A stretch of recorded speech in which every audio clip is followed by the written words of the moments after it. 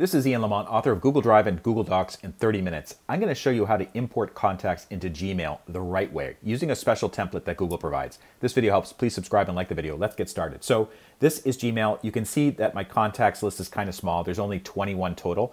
I want to import more using a spreadsheet, and Google provides that functionality. However, you should use the template they provide too, and I'll explain why. So first of all, to get started with importing contacts into Gmail or into Google Contacts, you don't do it from here. You go to the waffle icon, it says Google Apps, click on that, find the contacts icon, it looks like a silhouette, and you'll come to this particular page. Then what you're going to do, on the left side of the page, it says Import.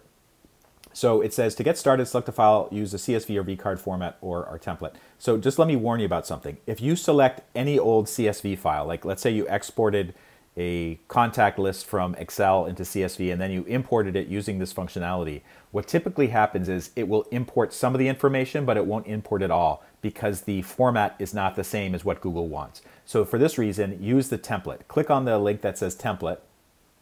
You'll come to this particular page. There's a link that says open the sample template, so do that. You'll be prompted to save a copy to Google Sheets. That's the spreadsheet program that Google has. So you click make a copy. So this template now has been added to my Google Sheets account. And you can see there's a whole bunch of different items here in the first row. Name prefix, that's like a Mr. or Sir or Esquire or whatever.